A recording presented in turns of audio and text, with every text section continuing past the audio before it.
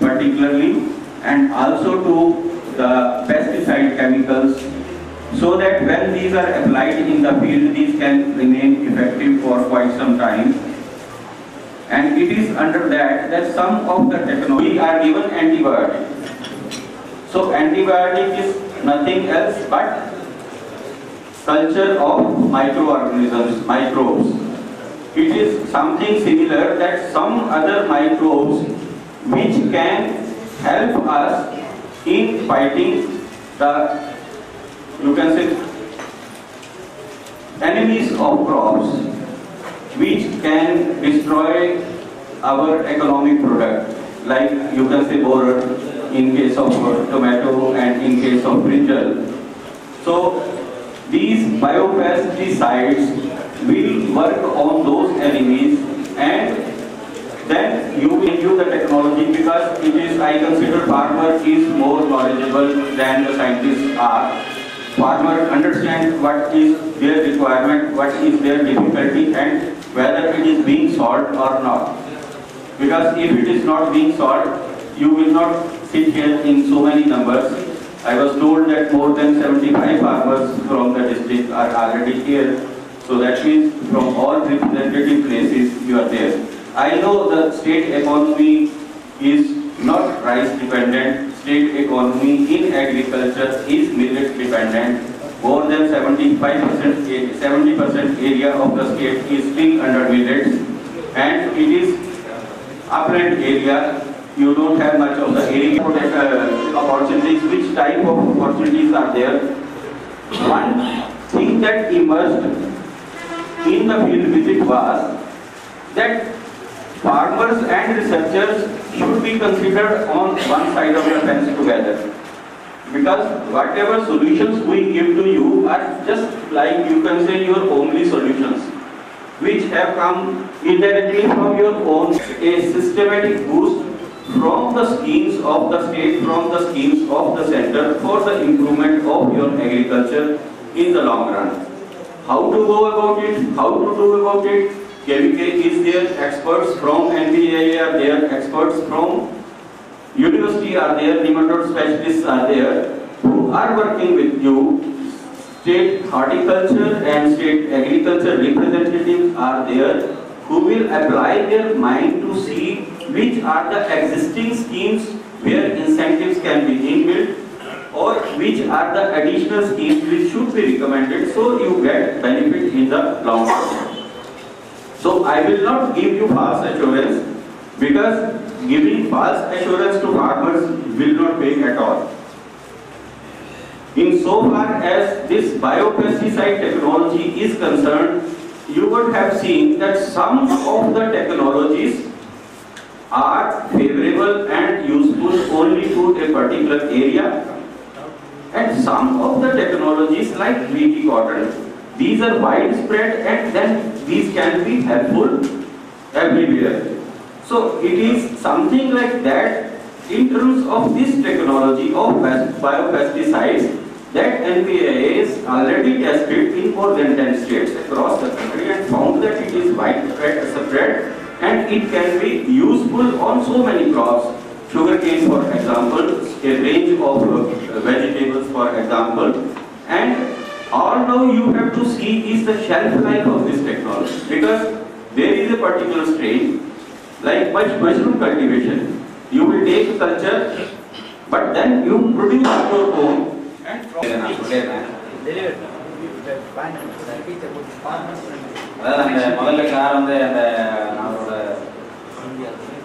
பாட்டு போட்டாங்கல்ல, அதில் வந்து என்ன இது அப்படிங்கிறத பற்றி சொன்னாங்க. அடுத்ததாக வந்து நம்ம வேளாண்மை அறிவியல் நிலையத்தின் தலைவர் மற்றும் இருக்கக்கூடிய விஞ்ஞானிகள் மற்றும் தேசிய ஆராய்ச்சி நிலையம், தேசிய ஆராய்ச்சி அமைப்பு, அவங்க விஞ்ஞானிகள் மற்றும் அதனோட தலைவர் அவர்களுக்கு வந்து இந்த நிகழ்வுல பங்கு பெறுவதற்கு அவருக்கு வாய்ப்பு கொடுத்தமைக்கு ஒரு நன்றியை தெரிவிச்சிருக்காரு. அடுத்ததாக வந்து பார்த்தீங்க அப்படின்னா, இன்னைக்கு காலையில் ஃபீல்டு விசிட் போனதை பற்றி தான் அதிகமான பேச்சு அவர் சொன்னார். முக்கியமாக வந்து பார்த்தீங்கன்னா, இன்னைக்கு ஃபீல்டு விசிட் போகும்பொழுது நிறைய தக்காளி வந்து அப்படியே வயலில் இருந்தது. காரணம் என்ன? விளைச்சல் இல்லை. விளைச்சல் அதிகமாக இருந்தப்பையும் அதை வந்து மார்க்கெட்டிங் பண்ண முடியல. ஆனால் அடுத்த பக்கத்தில் பார்த்தீங்கன்னா, துல்லிய பண்ணைய தொழில்நுட்பத்தை எந்த அளவுக்கு சக்ஸஸ்ஃபுல்லாக யூஸ் பண்ணுறோம் அப்படிங்கிறது தருமபுரி மாவட்டத்தில் பார்த்தோன்னே எனக்கு ரொம்ப சந்தோஷமாக இருக்குது. அதனால் அவர் வந்து என்ன சொல்கிறாரு, இதுக்கு என்னென்ன திட்டங்கள் டைரெக்டாக பொய்யான வாக்குறுதிகளை தரதை விட அங்கே போயிட்டு அவரால் என்ன செய்ய முடியுமோ அதை செய்யறேன்னு சார் வந்து சொல்லியிருக்காங்க. ரைட்டுங்களா? அடுத்தது வந்து பார்த்தீங்கன்னா நம்மளோட மாநிலத்தை பொறுத்தவரை 70% வந்து இன்னும் தானிய வகைகள் சிறுதானியங்கள் அதை தான் நம்ம அதிகமாக இருக்குது, என்னதான் தொழில் பண்ணி அதிகமாக இருந்தாலும். அதனால் இந்த காய்கறி பயிர்களில் என்னென்ன புதிய தொழில்நுட்பங்கள் இருக்குது, அதுக்கு பல்கலைக்கழகம் வேளாண்மை அறிஞர்கள் என்ன செய்ய முடியும் அப்படிங்கிறத அவர் வந்து சொல்லியிருக்காரு. அதாவது பார்த்தீங்கன்னா விவசாயம் மற்றும் ஆராய்ச்சி ரெண்டுமே வந்து ஒரு விவசாயிகள் மற்றும் ஆராய்ச்சியாளர்கள் ரெண்டுமே வந்து ஒரு எண்ணில் இருந்து நம்ம ஆராய்ச்சிகளை மேற்கொண்டால் மட்டுமே வந்து நம்ம முழுமையை அடைய முடியும் அப்படிங்கிறத வந்து சொல்றாரு. அடுத்ததாக பார்த்தீங்கன்னா இந்த டாபிக் நம்ம தேசிய வேளாண் புதுமை திட்டத்தில் நிறைய காம்போனன்ட்ஸ் இருக்குது. அது 4வது காம்போனண்ட்டாக வந்து நம்ம வேளாண்மை ஆராய்ச்சி இருக்குது. அதில் இந்த வந்து இந்த உயிர் மீதான பள்ளிகள் மற்றும் இயற்கை எரிகளை உற்பத்தி பண்ணுறது, அதை எப்படி வந்து விவசாயிகள்கிட்ட பிரபலப்படுத்துறது. ஏன்னா இப்போ நம்ம பார்த்தா ஒரு 4-5 ஃபீல்ட் ரயிலில் வந்து நிறைய இது பண்ண முடியாது. பட் இன்னுமே நிறைய ஃபீல்ட் ரயில்ஸ் வந்து நம்ம பண்ணோம் அப்படின்னா தான் நம்மளுக்கு வந்து ரொம்ப நல்லா இருக்கும் அப்படிங்கிறத வந்து சார் நம்மகிட்ட சொல்லிட்டாரு. அதே மாதிரி பார்த்தீங்கன்னா இயற்கை விவசாயத்துக்கு இந்த மாதிரி இடுபொருட்களை யூஸ் பண்ணுறது ரொம்ப முக்கியம். நம்ம ஒரு பக்கம் இயற்கை விவசாயத்தை பேசிக்கிட்டு இருக்கிறோம், ஆனால் அதை எப்படி செய்யறது அப்படின்னு தெரியாமல் அதில் உட்கார நிறைய பேர் வளர்த்துக்கிறோம். பட் இந்த மாதிரி இயற்கை இடுபொருட்களையும் உயிர் மீதான பொருள்களையும் இயற்கை எதிரிகளையும் நம்ம யூஸ் பண்ணுறது ரொம்ப முக்கியம் அப்படின்னு சார் சொல்லியிருக்காரு. நிறைய சொன்னார், அதில் ஒரு 4-5 பாயிண்ட் தான் நான் இங்கே வந்து ஷேர் பண்ணுறேன். சரிங்களா?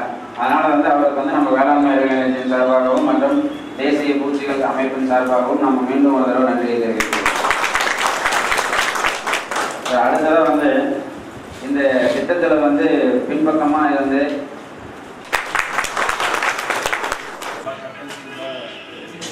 task was given to us, and in the from 2008 to 2011 we determined the causes it's not working and what would be the remedial method when we to make it work into the field. And after that product was ready, or strains were ready, and then Dr. Kocher, national coordinator, is there. He told us that we will not allow you to close this project until unless you go to the farmer's field and make these strains and products work there. He said that agriculture scientists are the farm scientists and they should work with the farmers. And when we started approaching the various KVKs, and I must put my appreciation for KVK Dharmapuri that they were the most receptive KVK out of all the KVKs in India. They were and they provided us all the logistic support, vehicle, and Dr. Shan Kukam and Dr. Kevin Silvan, many times they came with us to the field, selected the field for NDII Bangalore, and that's how we put the trial in the Dharmapuri district of the come there with you, and I will interview farmers in the KPK. I will ask them whether it is working or not working, and please don't come near the work. And we got convinced that yes, the technology is working in the field. And today we are observing the field day for some of our work for last to our national coordinator Dr. Kocher and our director, that through some mechanism from the ICR, if we can have the funds provided to KVK Dharmapuri, so that we will continue this work for coming years also. So Dr. Kocher has promised that you send us the proposal, and we will at the ICR level, at the New Delhi level, we will follow up with your proposal so that this technology will continue to help the farmers of the region. So with that I will leave, because I think who will explain you about this technology and what are the benefits that have derived out of this technology. Thank you very much.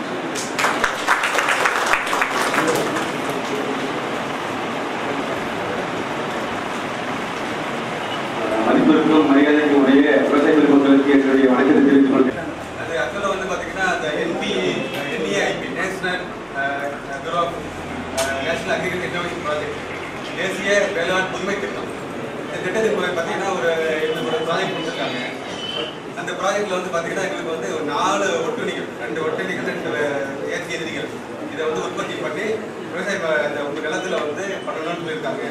அதுபடி அவருக்கு வந்து எங்களுக்கு வந்து டெல்லியிலேருந்து கொடுத்துருக்க ப்ராஜெக்டில் வந்து நாங்கள் சக்ஸஸ்ஃபுல்லாக பண்ணியிருக்கோம். அது எல்லாரையும் வந்து அவர் பார்த்தீங்கன்னா அவர் வந்து காஷ்மீர்கார், தமிழ் தெரியாது. ஆனால் என்ன பண்ணியிருக்காரு, ஒரு 10 முறை வந்திருக்காரு. வந்து எல்லா மக்களையும் பார்த்துக்கணும் அவருக்கு. இதெல்லாம் பண்ணி பார்த்து அவருக்கு வந்து அவ்வளோ வந்து ஒரு ஈடுபாடு இந்த ப்ராஜெக்டில் பண்ணி வந்து இன்னைக்கு பார்த்தீங்கன்னா இன்னைக்கு வந்து ஒரு ஃபீல்டு பண்ண அளவுக்கு வந்துட்டு வந்தேன் இந்த டெக்னாலஜி. இதெல்லாம் நாங்கள் மறுபடியும் இது சும்மா இருக்க போகிறதில்ல. மறுபடியும் எங்கள் டாக்டர் கோச்சர் வந்து இன்னைக்கு சொல்லியிருக்காரு. அவர் அடுத்த இதில் வந்து இந்த வருஷத்தில் ஏதாவது இருக்கிறப்ப இங்கேயே வந்து ஒரு இந்த பூச்சி ஒட்டுணி பண்ணுறதுக்கு எவ்வளோ முடியுமோ அது பண்ணி நாங்கள் உங்களுக்கு எல்லாத்துக்கும் கொடுக்குற மாதிரி பண்ணியிருக்காரு. அவர் கண்டிப்பாக பார்க்கலாம்.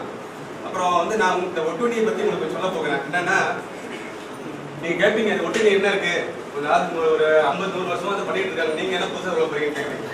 ஆனால் இந்த ஒட்டுணி வந்து என்ன பண்ணுறாங்கன்னா இந்த கடையில் வைக்க சந்தையில் வைக்கிறது எல்லாம் பார்த்து கம்பெனியில் வைக்கிறாங்கல்ல, அதெல்லாம் வந்து உங்களுக்கு வந்து அதிக வெப்பத்தை தாங்காது. அது என்ன பண்ணுவாங்க, ஏசி போடுவாங்க. அந்த தெலுங்குல பார்த்தீங்கன்னா வெயில் உங்களுக்கு அதிகம் தெரியும், உங்களுக்கு 40 டிகிரி வரைக்கும் போகும். அதெல்லாம் பார்த்தீங்கன்னா இந்த போய் சுருண்டு போயிடும்.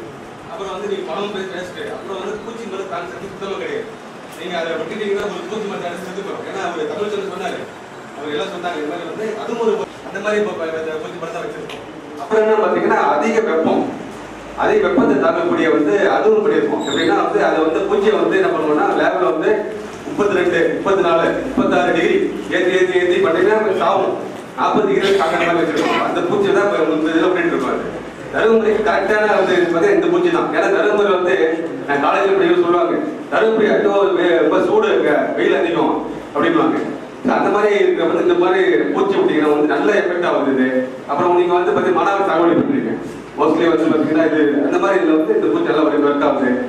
அப்புறம் இந்த ஒட்டுணி பற்றி வந்து நான் என்ன சொல்கிறேன்னா, நீங்கள் கடையில் கிடைக்கிறத விட வந்து ஒரு 70% வந்து வீரியம் அதிகம் வருது, பூச்சி மருந்து சாவாது.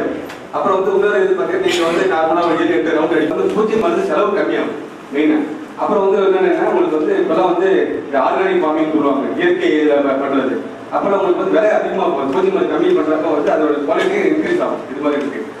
அப்போ இந்த மாதிரி இந்த ஒட்டுணியை வந்து நீங்கள் வந்து இந்த கத்திரியில் பார்த்தீங்கன்னா காய்ப்புழு வருது, கத்திரி காய்ப்புழு, தக்காளியில் வந்து அது தக்காளி காய்ப்புழு, கரும்புல வந்து இது துளைப்பான், அப்புறம் பருத்தியில் துளைப்பான், அதெல்லாம் வந்து நீங்கள் உபயோகிச்சுக்கலாம். அது ஒரு ஹெக்டருக்கு பார்த்தீங்கன்னா இங்கே இந்த ட்ரைகோ கார்டு ஒரு அந்த சண்முகம் ஒரு கொடுப்போம் காமிப்பாங்க. ட்ரைகோ கார்டுங்கிறது எதுக்கு வைக்கிறீங்கன்னா வெயில் அதிகம் வந்து பண்ணுறப்ப பூச்சி மருந்து வந்து அடிச்சுட்டு போயிடும். இந்த பூச்சியில் வேற பூச்சி வந்து எறும்பு சாப்பிட்டு போயிடும். அதனால அது இலை கடையில் வைக்கணும். அதே மாதிரி நீங்கள் சோளத்துக்குள்ள மக்காச்சோளம் அதெல்லாம் பண்ணீங்க, இலை கொடுத்துல கூட வச்சுக்கலாம். இது அப்புறம் வந்து இதே மாதிரி அவர் வச்சிருக்காரு.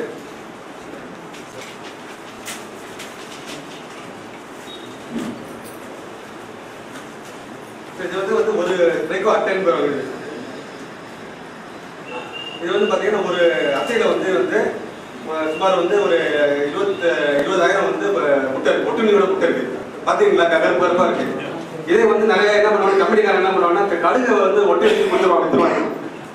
அது கொஞ்சம் பார்த்தோம்னா அது கடுகு மாதிரி ஒரே மாதிரி தான் இருக்கும். அது ரெண்டும் பார்த்தீங்கன்னா கடுகு வித்து இந்த கருகை ரவாலாம் போட்டு வித்துருவாங்க. ரொம்ப கரெக்டாக இருக்கும்.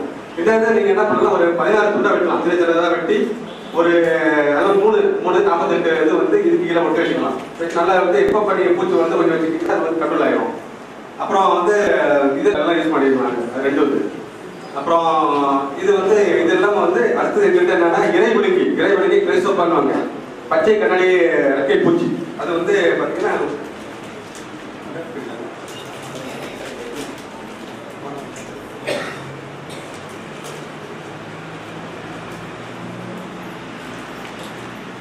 அது வந்து பார்த்தீங்கன்னா அடுத்தது வந்து என்ன சொல்ல போறோம், இறைவிழுங்கிடுவாங்க. இறைவிழுங்கி வந்து பச்சை கண்ணாடி ரெக்கை பூச்சி. நீங்கள் இதெல்லாம் பார்த்துருப்பீங்க நிறைய வாட்டி. பச்சை கலர்ல இருக்கும் பூச்சி இருக்கும், அது பெருசாக இருக்கும். அது வந்து பார்த்தீங்கன்னா உங்களுக்கு வந்து என்ன ஒரு இதுன்னா அந்த சாதம் பூச்சி வந்து நல்லா சாப்பிடுவாங்க. மாவு பூச்சி, வெள்ளைப்பூச்சி, அப்புறம் அந்த இது இருக்கு இல்லைங்களா, இலைப்பெண் எல்லாத்தையும் சாப்பிட்றதுக்கு அருமையான ஒரு இது. அப்புறம் இதுல இருந்து என்னன்னு பார்த்தீங்கன்னா இது வந்து எந்த வகையான பூச்சி மருந்தும் வந்து அடிச்சாலும் இது தாங்கு சக்தி இருக்கு. இந்த இதுக்கு அது என்னடி சாவாது. அப்புறம் ஒரு பூச்சி வந்து பார்த்தீங்கன்னா ஒரு 1000 வந்து உங்களுக்கு பூச்சியை சாப்பிடும். ஒரு வந்து இறைவெளிக்கு வந்து 1000 வந்து தீமை விளைவிக்கும் பூச்சியை சாப்பிடும். அப்புறம் வந்து இதுக்கு வந்து ஒரு 10 நாள்ல வந்து அதோட பருவத்தை முடிச்சுக்கும். ஒரு தாய் பூச்சி வந்து பார்த்தீங்கன்னா ஒரு 500-600 முட்டை வைக்கும். ஓகேங்களா? இப்போ இதில் நீங்கள் என்ன யோசிக்கலாம்னா வந்து ஒவ்வொரு வாட்டி நீங்கள் விடுறப்ப வந்து இந்த பூச்சி வந்து இயற்கையிலேயே வந்து நம்ம வந்து உற்பத்தி ஆகும். இப்போ நீங்கள் என்ன பண்ணுங்க, ஒவ்வொரு வாட்டியும் வந்து கத்திரி போடுறப்ப என்ன பண்ணுவீங்க, மருந்து அடிச்சுட்டே இருப்பீங்க. இதை நீங்கள் விட்டுட்டீங்கன்னாக்கா இது என்ன பண்ணுவோம், அந்த பூச்சி சாப்பிட்டுட்டு அது முட்டை எல்லாத்தையும் வந்து அதில் விடும். அதை வந்து உற்பத்தி பண்ணிட்டே இருப்பாங்க. நீங்கள் ஒவ்வொரு வாட்டியும் விட கூட தேவையில்லை. ஏன்னா அதே இயற்கையிலே இருக்கும். அது மாதிரி இது வந்து நீங்கள் என்ன பண்ணலாம், 14,000 ஒரு ஹெக்டருக்கு நீங்கள் யூஸ் பண்ணிக்கலாம். இதே மாதிரி முட்டை இருக்கு. நீங்கள் பார்த்தீங்கன்னா சாப்பிட்டு காமிக்கிற மாதிரி அது முட்டை வச்சிருக்கு. இதில் அந்த முட்டை பச்சை கலரில் இருக்கும். அதில் வந்து நீங்கள் வந்து எப்பவும் இருக்கு எப்பவுமே இருக்கு. பட் எல்லா நேரங்களிலும் நோய் உண்டாக்குவது அதுக்கான தட்பவெப்பநிலை சூழ்நிலைகள் வரும்பொழுது அது நோய் உண்டாகும். பார்த்தீங்கன்னா கார்பன் டை ஆக்சைடு டாலரண்ட் அப்படின்னு சொல்லியிருக்கோம். Carbon di oxide டாலரண்ட்னா carbon di oxide எத்தனை பேருக்கு கார்பன் டை ஆக்சைடு தெரியுங்க? என்ன வகையில இந்த தொழில்நுட்பம் கொஞ்சம் முன்னேறி இருக்கிறதுன்னு சொன்னா, சாதாரண எப்பவும் நீங்க பேவிஸ்ட் யூஸ் பண்றீங்க. பட் பேவிஸ்டினுடைய சக்தியை தாங்கி நிற்கும் அது புஞ்சான தொழில் ட்ரைகோட ஒரு தொழில்நுட்பம். சாதாரணமா விதை நேர்த்தி பண்ணலாம் நீங்க, இல்லை மண்ணில் பருவமழை பெய்தவுடன் நல்லதுன்னா ஒரு விதையை நம்ம மண்ணில் போடுறதுக்கு முன்னாடியோ நீங்கள் அப்படியே நம்ம வளங்கள் தான் நம்ம அப்படியே போடுறோம் இல்லைங்களா, உரம் யூரியா பொட்டாஸ் பாஸ்பரஸ் போடுறீங்க, அது மாதிரி நம்ம போட்டு விடுறோம். ஸோ கொஞ்சம் ஈரப்பதம் இருந்தால் நல்லது. உயிரோடு இருக்குது இல்லைங்களா, கொஞ்சம் ஈரப்பதம் இருக்குது. ஸோ என்ன பண்ணலாம்னா விதை நேர்த்தி பண்ணலாம். இல்லைன்னா நம்ம எல்லாருமே ஆடு மாடு தான் வச்சுருக்கீங்க. ஸோ நல்லா காஞ்ச சாணி பவுடர், பச்சை சாணி போடக்கூடாது, காஞ்ச சாணி பவுடர் பண்ணிவிட்டு ஒரு 1 கிலோ ட்ரைகோடர்மா பவுடர் 100 கிலோ சாணி. சாணியும் கிடையாது, நீங்கள் தொழு உரம் நிறைய தொழு உரம் இருக்கு. சாணி நான் சொல்றது குறிப்பாக அது கிடைக்கிறது, ஈஸியாக கிடைக்கிறது. அப்புறம் கம்போஸ்ட்னு சொல்லுவாங்க இல்லையா, மண்புழு உரம் இருக்குல்ல, அதில் கூட பண்ணலாம். அப்புறம் எதோ நம்ம காய்கறி வேஸ்ட்டு எதுனாலும் நீங்கள் பண்ணலாம். பட் எதாக இருந்தாலும் கொஞ்சம் பவுடர் பண்ணணும், கொஞ்சம் மக்கி இருக்கணும், அப்புறம் கொஞ்சம் ஈரப்பதம் இருக்கணும், அப்புறம் காஞ்சிருக்கும். புரியுதுங்களா? ஸோ ஈரப்பதம் உயிரோட இருக்கிறது கொஞ்சம் ஈரப்பதம் இருந்தால் தான் அது குறையும். இப்போ என்ன பண்ணால் 1 வாரம் 10 நாள் ஆகிடும். நீங்கள் இதை பவுடர் பண்ண சாணி கூட இது 1 கிலோ மிக்ஸ் பண்ணி கொஞ்சம் டெய்லி நீங்கள் என்ன பண்ணால் லேசாக நினச்சிட்டே இருக்கணும். அப்புறம் ஒரு பச்சை கலராக தெரியும். அப்போ எல்லாம் ஒன்றா மிக்ஸ் பண்ணிவிட்டு நீங்கள் ஒரு நம்ம அடுத்த தொழில்நுட்பம் ஃபஸ்ட்டு நான் இப்போ சொன்னது அந்த பேலன்ஸ்டினை தாங்கி நிற்கக்கூடிய ட்ரைகோடர்மான்னு சொல்கிறது. அது கூட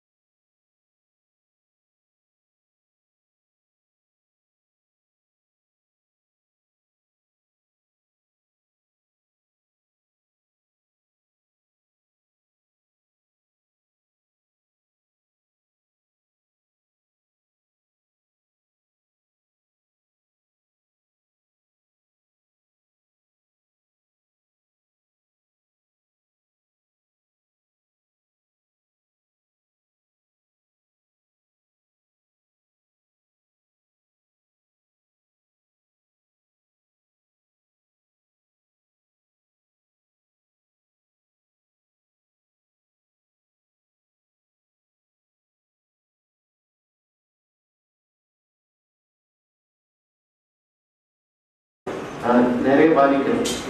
இது நம்ம டைரக்டர் எங்க டைரக்டர் அருணா வர்கீஸ் அவங்க தனியா ஒரு ரொம்ப சீப்பஸ்ட் ட்ராக் உண்டாக்கிட்டாங்க. ரொம்ப சீப்பு.